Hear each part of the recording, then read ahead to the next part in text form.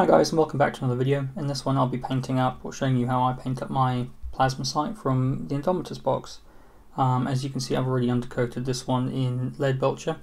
I find that paint doesn't generally sit too well on lead belcher when I spray it on, so the first thing I tend to do is just go over the model with some non-oil and just apply a nice layer of non-oil to the model. I find that the paint adheres a bit better to the model once that's done. It doesn't have to be an overly thick layer, it just allows the paint to stick, I find, and then we can go over the top of this with whatever colours we want afterwards. So yeah, I'll just get this non-oil on and then I'll come back. That coat of non-oil we put onto the miniature is dry now. Another nice thing I like about doing that is it really makes all the detail just pop.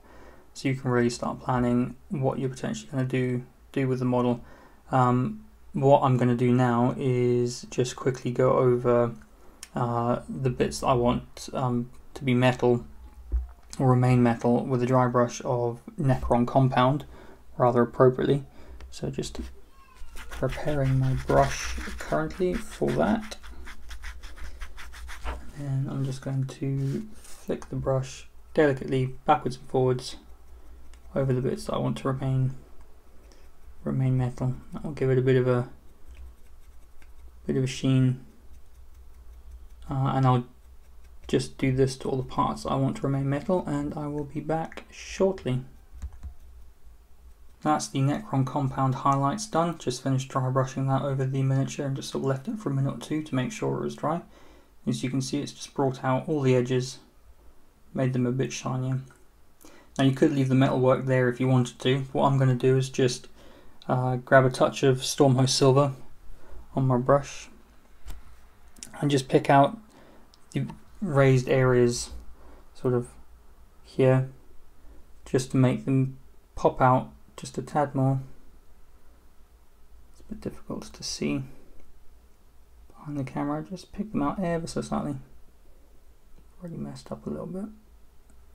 Just to make them pop a bit more, sort of areas that you think the light would catch on the uppermost edges, and you can even sort of on the leg there, just here, sort of accentuate that battle damage a bit just by applying a touch of Stormhost Silver on that bit. And I've got a giant blob of water on my brush there, just watch out for that when you're painting, just to make that stick out a little bit more. So what I'm going to do is I'm just going to go around the miniature and pick out all the bits that I want with Stormhost Silver on them. As I say, this bit's completely optional and you can save a bit of time by not having to do it. You could reserve this just for your characters, just to make them pop a bit more on the battlefield. Alright guys, I'll be back once I've finished doing that. I've finished spot highlighting with the Stormhost Silver. I've just sort of picked out sort of areas here to make them stand out a bit more around the vents. Again, sort of these battle damaged areas, and just bits on the legs, and on sort of top of these bobbly bits here, just to make them stand out a bit more. Didn't take too long. I think it just makes the metal pop if you're willing to put in the effort, but it's completely optional. As I say, you can reserve that for characters. Right, on my Necrons, we're going to have the faceplate being the new Rune Lord Brass colour. Sorry, I just had to double check what the name of the colour was. So we're now going to paint that in. Now I don't normally put metallics on my wet palette because I'll try and bring that into shot for you. Now you can't really notice a difference between this and the lead belcher, to be completely honest. Sort of looks, it's just ever so slightly brassier. My brush is damp to try and make the metallics flow a bit better, metallic paint flow a bit better. As I was saying, I don't put metallics on my wet palette because I find they go a bit funny. Anyway guys, I'll just finish blocking this in all nice and neat and then I'll be back. And there we go, we've got the Rune Lord Brass all coated on now. Just remember to get round the back. When you're painting yours, try not to get any on your nice finished metal work otherwise. The next thing we're going to be doing is shading that with CANOPTEK Armor Shade Gloss. This is a gloss paint, guys, so you don't want to be using too much, and watch out for pooling, otherwise you can get some really shiny bits, as is the nature of gloss. Make sure you shake it well, because on this test model I don't think I shook it well enough, and we've got sort of these weird dark patches where I think some of the pigment hadn't mixed in properly, and it sort of left a weird finish on the model. So make sure you shake it well and watch out for pooling. We'll try and get this miniature looking nice. So I've shaken my paint, and I'm just applying a tad to my brush, and we're going to start painting that on. And what I'm going to be looking out for is I'm not going to be letting it pool anywhere. I'm just sort of gently layering it on, almost sort of painting this on. As you can see, it's already had quite a drastic we've got a bit of pooling going on, quite a drastic effect. So I'm just going to go around carefully, guys, and concentrate on not allowing this to pool anywhere, and I'll be back once I'm done. That's the CANOPTEK Armor Shade Gloss on, and I think actually if you watch out for pooling, that doesn't actually look too bad.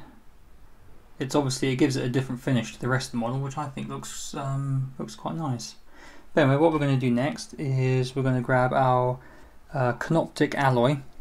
It's again one of the new paints as part of this release, and we're just going to start picking out the very edges. So sort of almost edge highlighting. You just use the side of your brush, just pick out the edges, and we'll do this the whole way around the miniature. So I'll be back once that's done, guys. That's the CANOPTEK Alloy highlight done. Just sort of put some here to accentuate the battle damage there, and highlighted all the way around the mask, just add a bit of shine.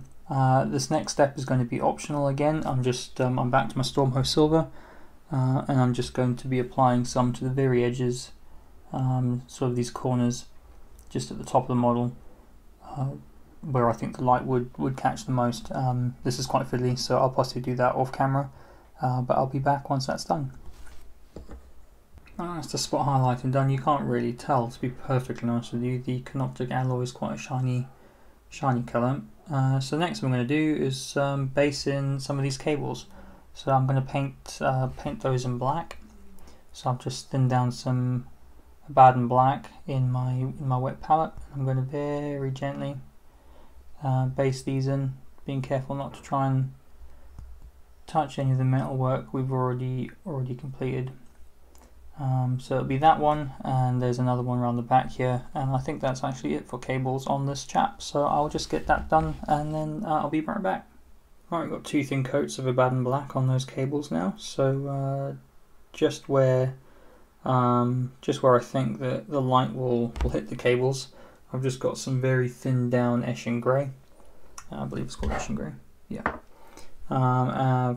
Watered that down slightly, and I'm just gonna try and catch the areas where I think the light might hit the cable. Just make sure that's still in shot and in focus for you guys. So just very delicate line.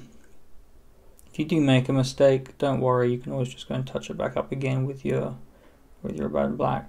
So I'm just going to do that. I don't know if you can, yeah, you can kind of see it on the shot there.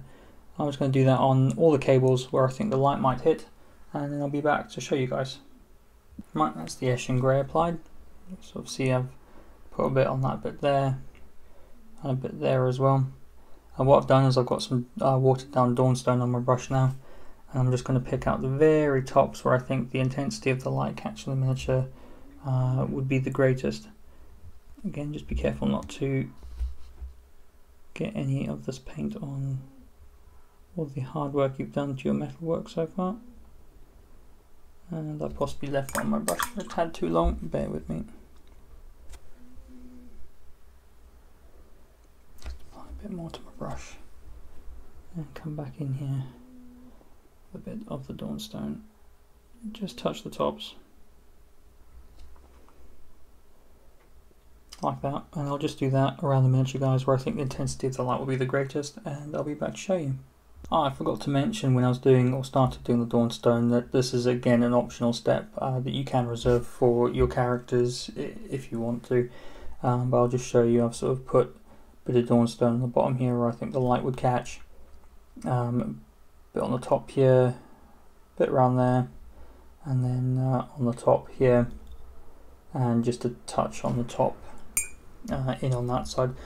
Right, I think the next thing to do would be to paint in the white, which will be the base for our glowing green areas. There are a few places where we're going to need this, and that will be on this island here, maybe on the very tips of his little proboscis thingy up here, either side here and here. He's got a little glowing orb on his tail, and then don't also forget to put a bit of white on these areas here. The Warhammer TV guys have been painting their areas in with Corax white, and feel free to do that as that's actually a base paint and it might be easier. I don't actually have any Corax white on me, so I'll be using Arthurian grey, as that's a nice near white colour. And then depending on how I'm feeling, I might put a bit of white scar on top of that in areas where I want it to be uber shiny or uber glowy. So I've got a bit of thin down Arthurian grey on my brush here, and I'm just going to go in and touch in all those areas I pointed out earlier, and I will be back once I've done that, guys.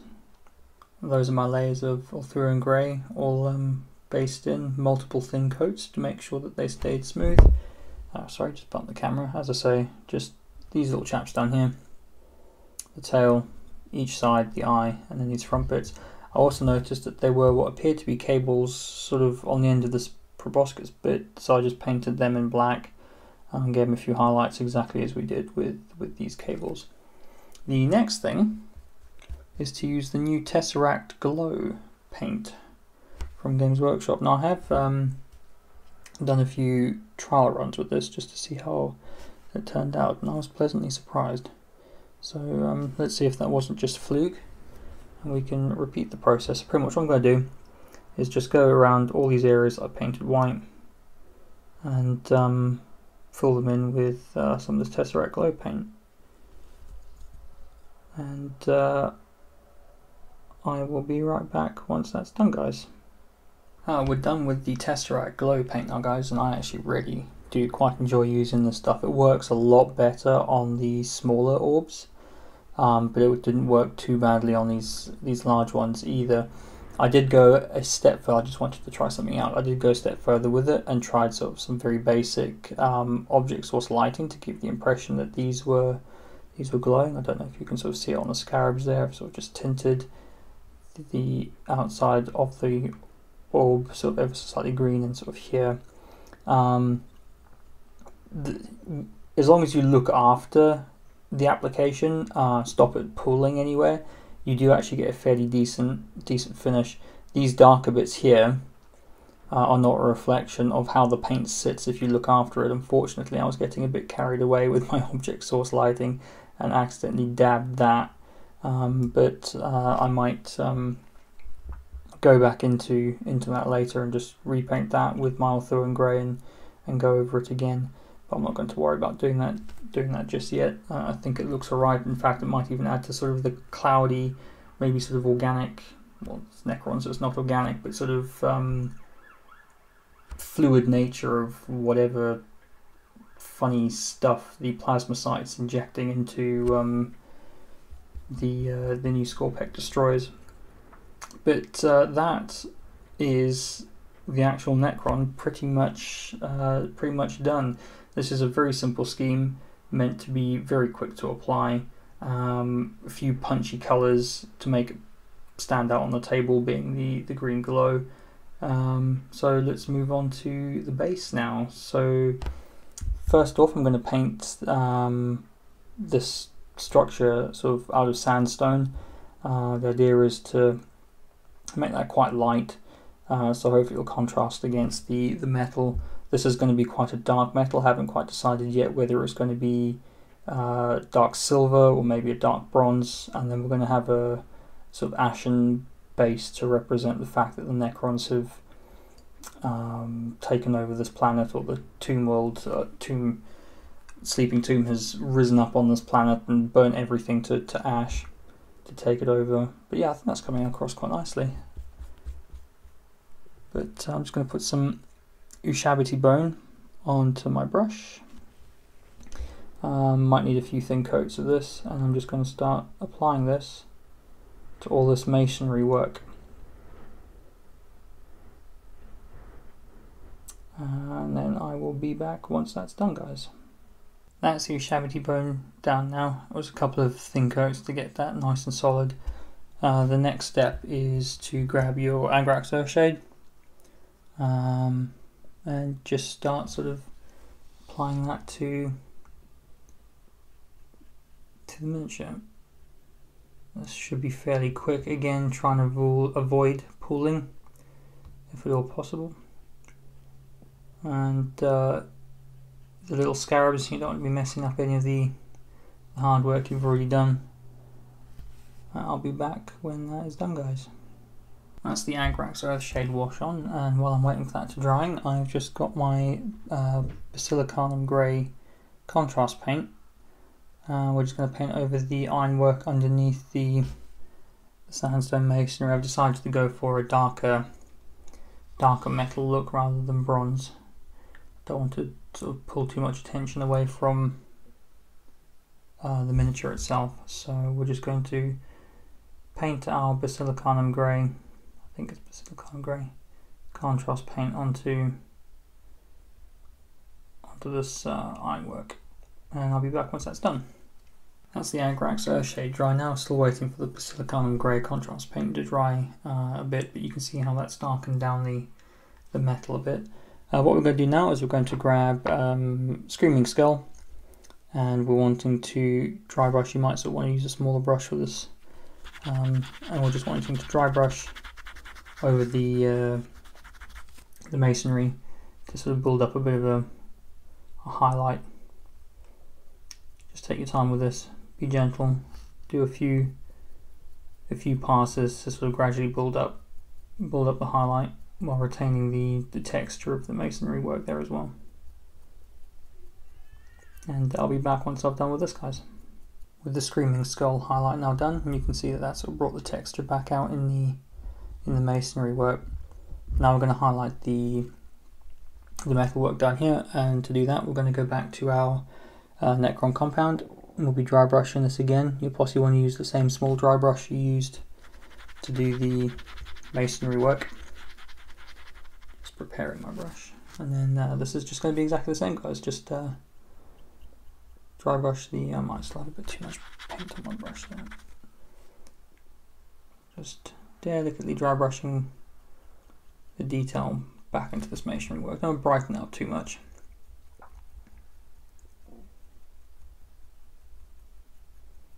But I'll come back once I've done this, guys.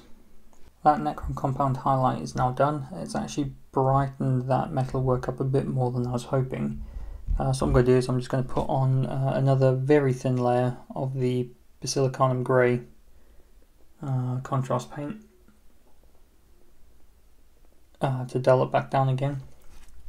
And by the nature of contrast paints, I'm hoping that our original highlight will show through still. So I will just do that, guys. As you can see, I'm not putting on as heavily as I did first time around. So I'll just go around the metalwork with a thin coat of this Basilicanum Grey, and then I'll be right back. That Basilicanum Grey is now dry, and it's knocked the brightness of that metalwork back quite nicely. I'm quite pleased with how that's looking now. The transparent nature of the contrast paint has allowed our dry brushed highlights to just all show through. Right, I'm now going to give the base some texture, and to do that I'm going to use Astro Granite, which is another Games Workshop Paints texture paint. I'm going to use a brush for this because there are some fairly delicate places under here where I'm going to have to try and get the texture paint into. Normally I'd use one of their texture tools. I haven't got mine out at the moment, but this is an old brush with artificial hairs, so I'm not too worried about it. if it gets ruined. But yeah, I've got the Astro Granite here.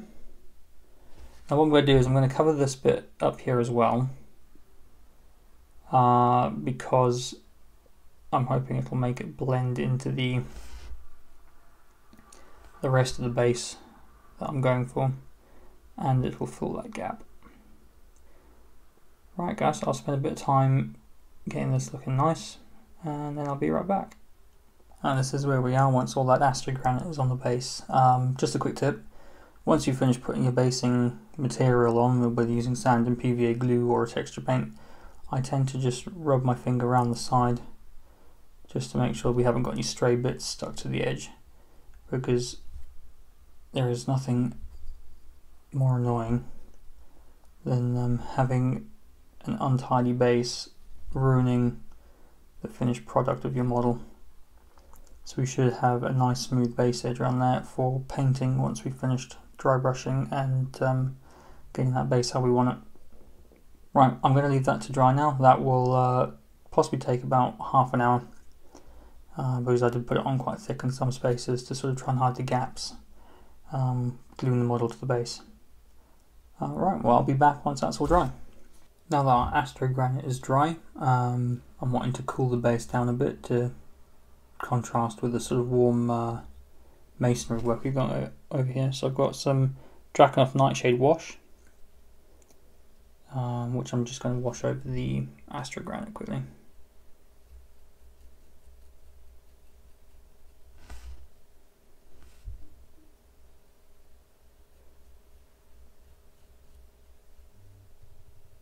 I will be back once this is done, guys. While we're waiting for that Drakenhof Nightshade to dry now, I just want to say this step is completely optional here, but I've thinned down some Art Coat, which is Games Workshop's gloss varnish, and I'm just going to apply it over these orbs, just to give them a bit of a different finish to the rest of the model. Another reason for trialing this is the Armor Shade gloss is obviously glossy, and applying the Tesseract Glow as an OSL to this lens has taken back some of that gloss effect. So I'm just trying this to see if that can sort of bring it back in again, but I'm applying it over the entire face. I have thinned this down quite heavily to try and avoid brush marks. I'll just carry on doing that, guys, and we'll be back when this is done. Drakenhof Nightshade is now dry, so time to crack out the old dry brush again. This time we're using Dawnstone. I want to try and give the ground that sort of ashy, burnt look that I imagine a Tomb World would have as the Tomb World reawakens and just destroys all life on the planet. So I want to try and make the dry brush quite heavy. Bring a lot of that grey back in again. I've taken far too much off my brush.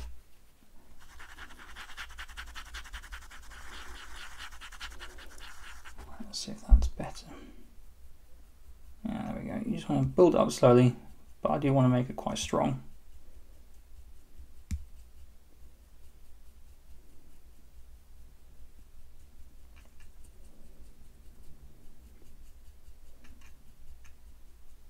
And I'll be back when that's done, guys. And that's it for the Dawnstone dry brush. So you built the grey back up on that base. And what I'm going to do is I'm also going to dry brush some more Screaming Skull onto the base. That'll be the same dry brush that we used to highlight the masonry, just to sort of try and not make this feel so separate to the rest of the base. Right, I'll just get some Screaming Skull on my brush. Work that into the bristles. Now I just want this to be very light. I'll do it on the side so you guys can see.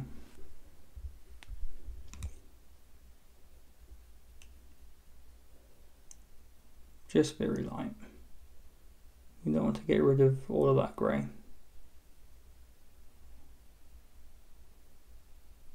You can see how it's already starting to bring the masonry into the base. Right, I'll just carry on with that and then I'll be back. That's the Screaming Skull dry brush highlight done now. Let's just help blend the base into the masonry work that's going on here. And that's your Necron pretty much done, guys. Just got to paint the room. I've chosen to use Eshin Grey for this, so it sort of blends everything in together. So you'll want to try and use a good brush for this. You don't want sort of brush marks in your base room. So it's in your paint, and you might want to do sort of 2 or 3 thin coats. Tip I learned from Darren Latham is to start at the back of your model, because then if you do get a I've hardly got any paint on brush. If you do get a seam where your painting joins around the base, it will be at the back, and hopefully people won't notice it. So I will just get to painting this base room, and we'll be back to have a look at the final model. That's the Eshin Grey base room done, and your Necron is done. It's a nice, simple scheme that looks decent. It will look fine on the tabletop. I hope that's been helpful in providing you guys with an example of how to get your Indomitus Necrons all painted up quick and easy and looking alright for the tabletop. If you have found this video helpful, I would appreciate if you could give it a like. And I do plan on doing similar sort of videos for all the other Necron models in the Indomitus box. So if that's something you might be interested in watching, please consider subscribing. I'll be posting proper pictures if you want to have a look for reference onto my Instagram. That is Brad Does Warhammer on Instagram. Alright, cheers guys, thanks a lot, bye.